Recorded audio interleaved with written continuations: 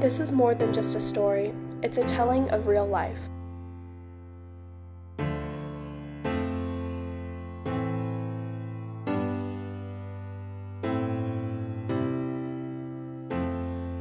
But more specifically, this is the telling of my life.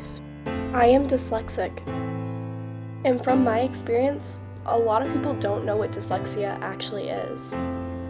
Google definition for dyslexia is a general term for disorders that involve difficulty in learning to read, interpret words, letters, and other symbols. The most common misconception that surrounds dyslexia is that it affects a person's general intelligence, which is simply untrue. And that misconception is something that I have dealt with my entire life. Growing up, I was definitely a creative child. I expressed myself by dancing, singing, and drawing, all sorts of things.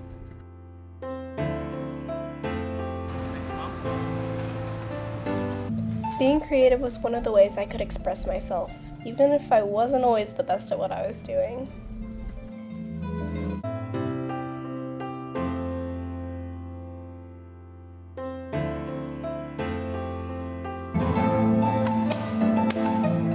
But it was around this time that my mom began to realize that I was struggling in a few different ways.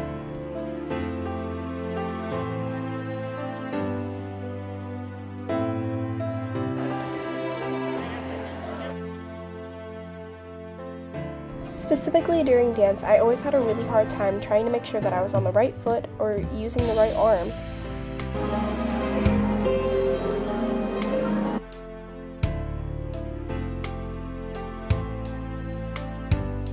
As I got older, my mom began to question whether or not I was dyslexic.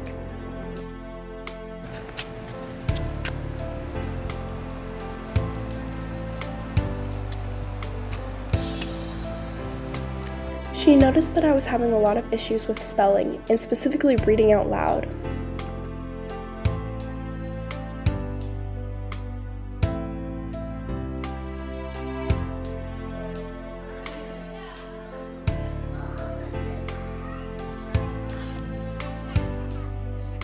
As an example with my spelling, this specific drawing says, "I'm sorry that you are sick." But when my mom confronted the school with her suspicions, they said that there was no way I was dyslexic and that I was simply too smart. But my mom was still not satisfied with the school's answer. She knew something was wrong, so in 3rd grade she decided to take me to an independent dyslexia facility. My mom took me to a lady named Jody Harbor. She took me in to do a consultation with her, and within 5 minutes, Jody Harbor told my mom that I was dyslexic, no doubt about it. She continued the consultation by breaking down the 3 main types of dyslexia. These consist of dyslexia, dysgraphia, and dyscalculia. To the general public, all of these are known as learning disorders. However, as described by Jody Harbor, these are simply a different way of learning, not a learning disability.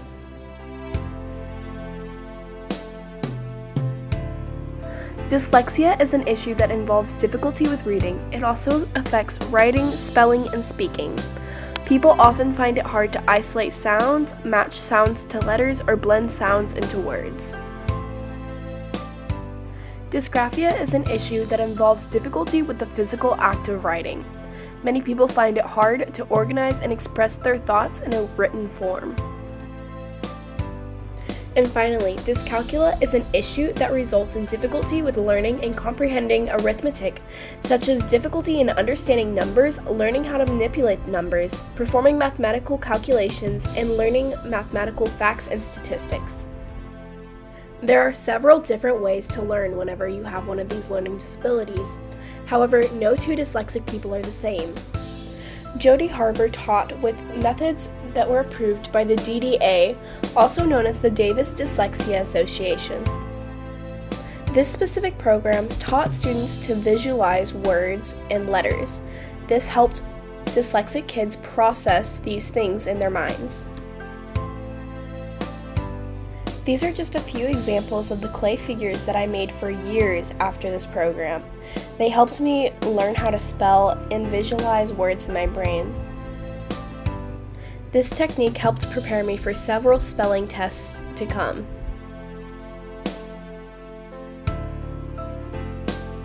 While this type of learning worked wonderfully for me, it wasn't offered at the school, which made things a little bit more complicated. The school's program for teaching dyslexic children often revolved around phonetics, which was not how I learned in any way, shape, or form. Because this learning style didn't work for me personally, I had to find a different way to learn, and that included fending for myself and learning how to advocate for myself. At this age, it was very important for me to learn how to advocate for myself and learn how to do things on my own and ask for help when I needed it. But that was just the tip of the iceberg for me. Little did I know, as I got older, things would get a little bit more complicated. Towards the end of elementary school and throughout middle school, people started bullying me for being dyslexic and taking longer on tests and assignments. While this may not seem like that big of a deal now, at the time it was really heartbreaking and hard to deal with. I faced new challenges daily, but in the end I believe this made me a stronger person. But to fully understand what I was going through, you have to understand what it is like to be a dyslexic person.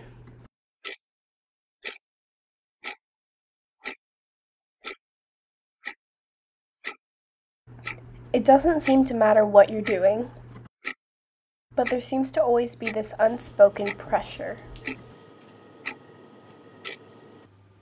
Pressure that you have to prove yourself.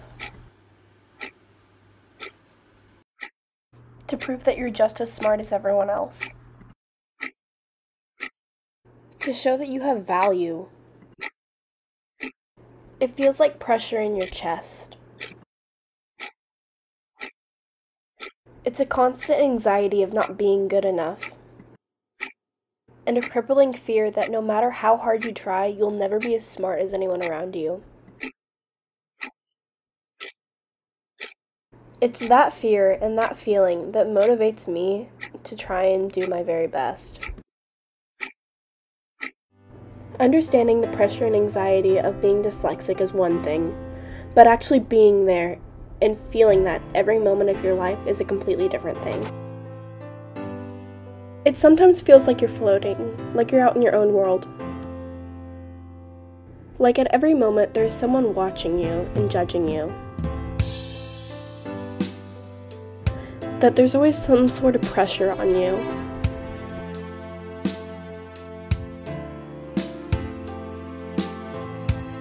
A lot of times, you just flat out feel alone. I would like to really put it in perspective for you. Take a moment to read this out loud.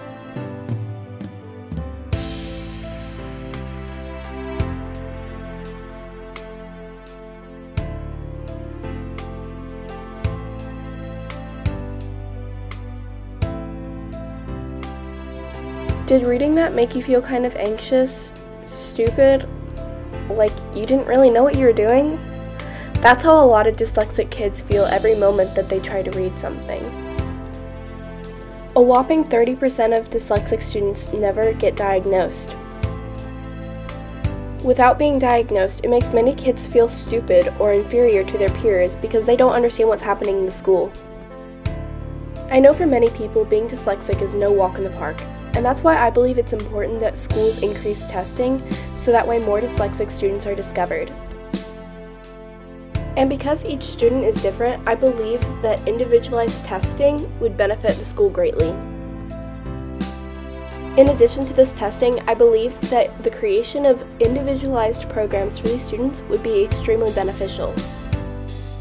In addition to all of this, I spoke to many teachers throughout this entire process. And several of them told me that they didn't have any training whenever it came to dyslexia. They knew the very minimum basics, but other than that, they had no training. Without proper training and without kind of knowing what a dyslexic student goes through, it makes it very hard for teachers to recognize dyslexia in a classroom. Educating our teachers and staff on dyslexia would greatly improve situations for dyslexic students. But even with all of this pressure, there are some upsides to being dyslexic, even if it doesn't always seem like it.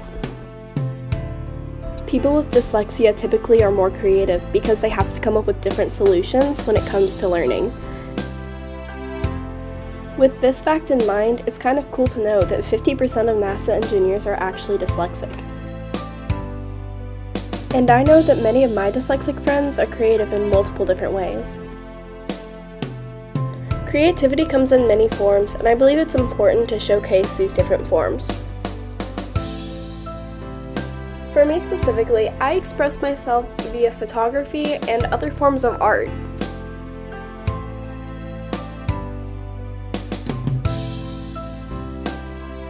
Within this art, I love capturing people's emotions and trying to show the joyful moments in people's lives.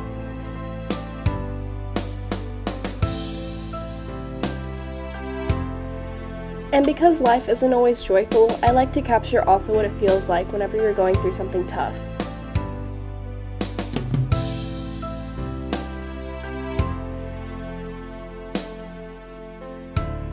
I use photography as an outlet for my personal emotions, and I use it to express myself creatively.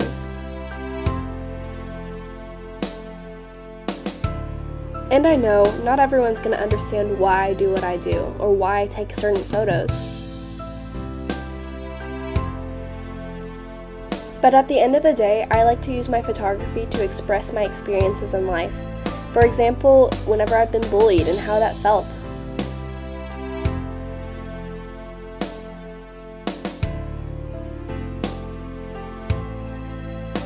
I like to document people and the impact that they've had on my life.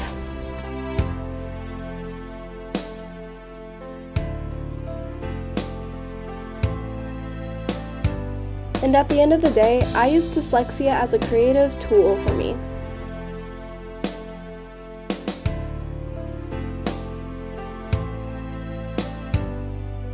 Dyslexia gives me a different perspective on so many different things, and it just makes me need to look for a new angle.